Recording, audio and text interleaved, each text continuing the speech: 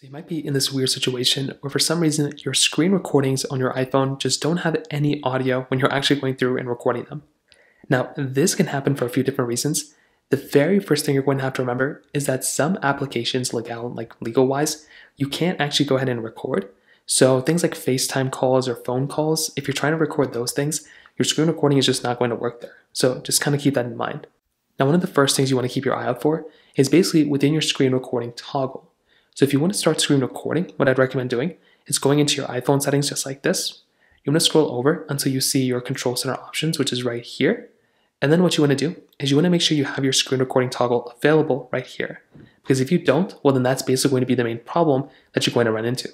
So go ahead and click on the minus button here, or click on the plus button down here to add your particular screen recording toggle. Now when you do that, the next thing you're going to want to do is swipe from the top right to get into this page, and you want to go and hold down on your screen recording toggle, which is right here. So go and hold this down, and then you're going to see a little option at the very bottom right here. Now what this option is going to tell you, it's going to show you a little microphone. Now if your audio is not recording, meaning your screen audio is recording, but your microphone audio is not working, this could possibly be a reason why it's not working. So if you want to, what I'd recommend doing is enabling your microphone right here, and then what's going to happen is when you click start recording, it's going to start the recording of your particular option, of your particular screen with your microphone on. So that might end up fixing the problem for you as well.